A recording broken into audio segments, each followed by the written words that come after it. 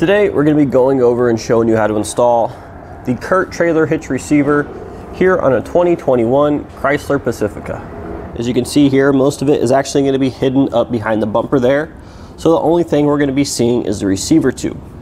This does a couple things for us. Number one, it's going to provide us with the best possible ground clearance.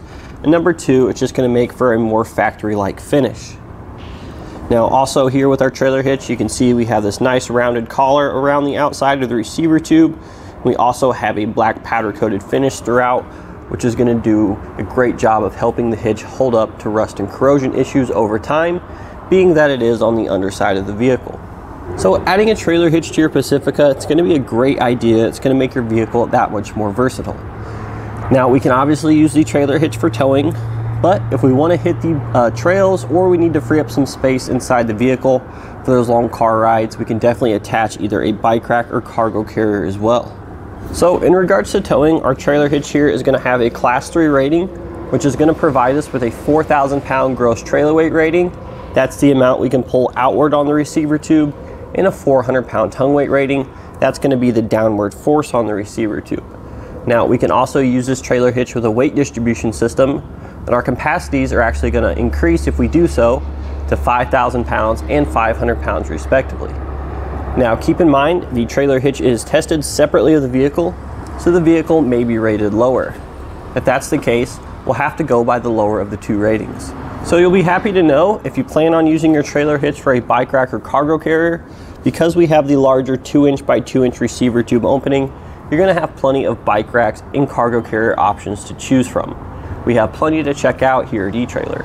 So if we take a look at the side of the receiver tube, we're going to have a 5/8 inch diameter hitch pin hole, which will accept a 5/8 inch diameter hitch pin and clip. Keep in mind, these don't come with a trailer hitch. Most bike racks and cargo carriers, however, come with their own.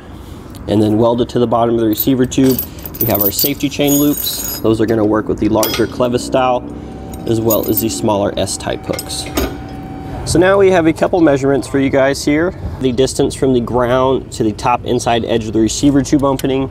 That'll be used when you're selecting your ball mount so you can get the correct rise and drop to tow your trailer level.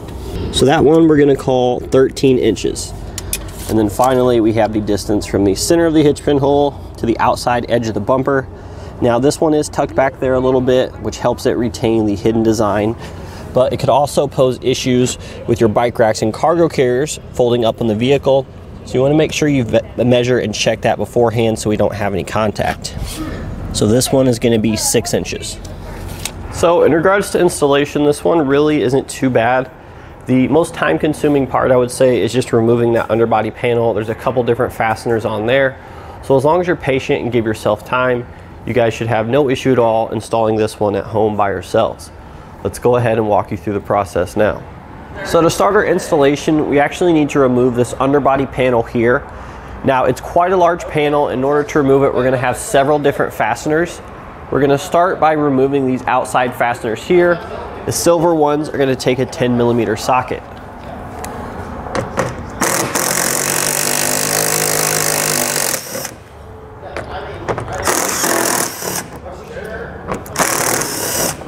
Now we're going to switch over to an 8mm socket. We're going to have some smaller bolts around the perimeter as well.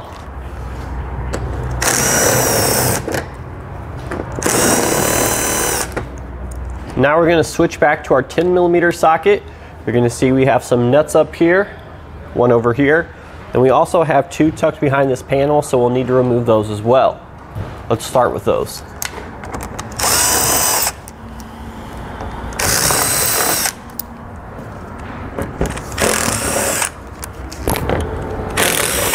So now if we come inside the driver wheel well here at the rear, we're going to have a few more of these screws hiding from us. We need to remove those as well.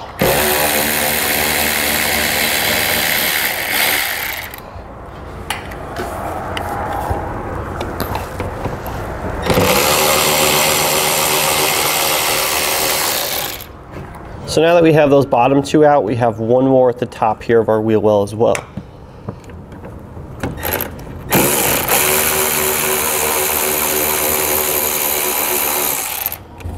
So if we haven't already got them, there's going to be a couple more along the outside edge here near exhaust.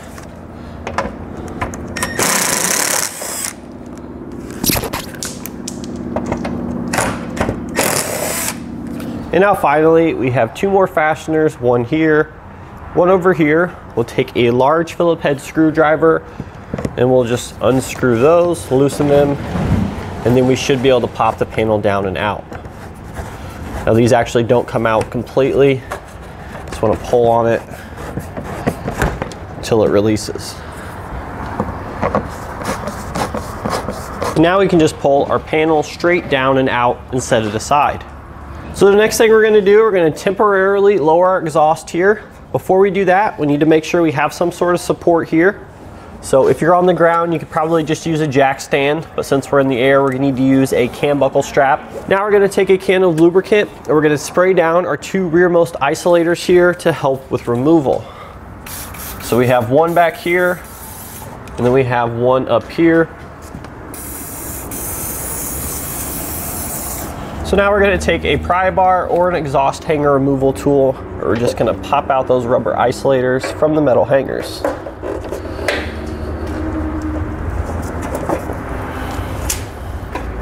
With our exhaust lowered, we can go ahead and now remove our heat shield. We have 2 nuts, one over here, one up in here. We'll remove those both with a 10mm socket.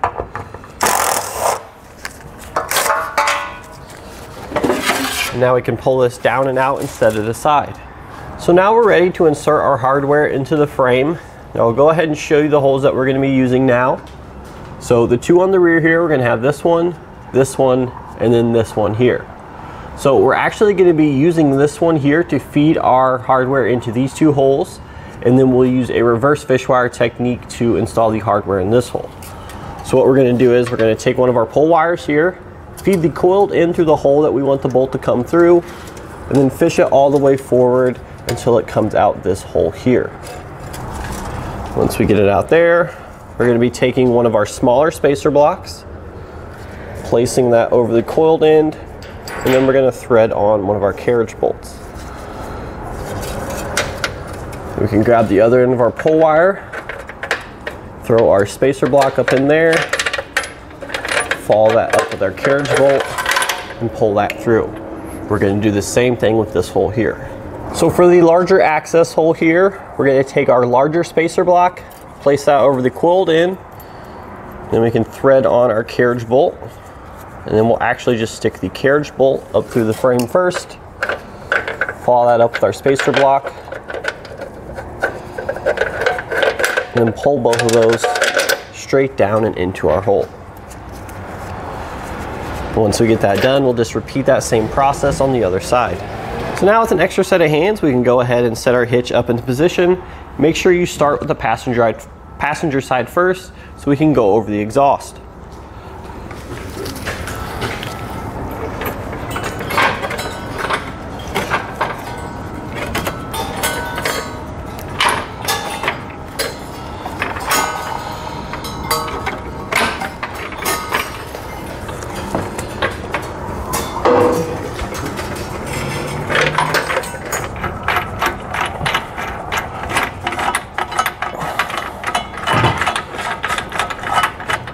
So now we're going to take a 19mm socket, we're going to snug down all of our hardware.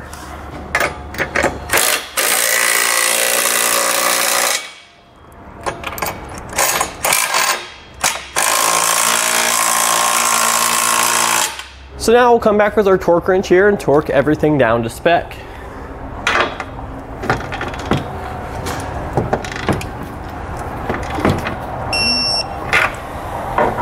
So the next thing we're going to do is trim our heat shield. So we're going to measure from the bottommost point here up 11 inches, and we're going to make a line straight across. Then we'll simply take a pair of tin snips and we'll just cut that section out. We'll be reusing this section here. This one we'll be discarding.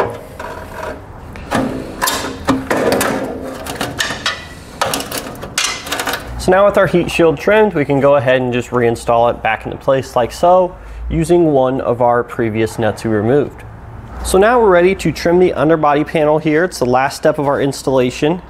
So the instructions are going to tell you to cut out a pretty large area, all the way over here to all the way over here, and then up some.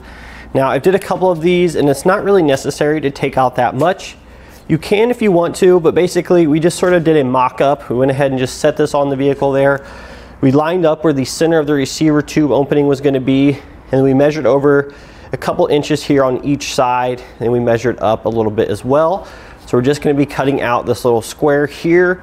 That way we'll have clearance for just the receiver tube, and the cross tube will be tucked up behind the panel.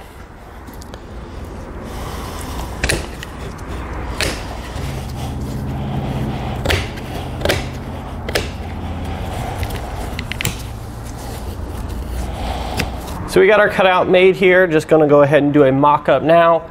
Looks like we got enough cut out there. We should be able to attach it no problem. So don't forget to raise your exhaust back up into position, but then that'll complete our installation. And that's going to do it today for our look and installation of the CURT Trailer Hitch receiver here on a 2021 Chrysler Pacifica.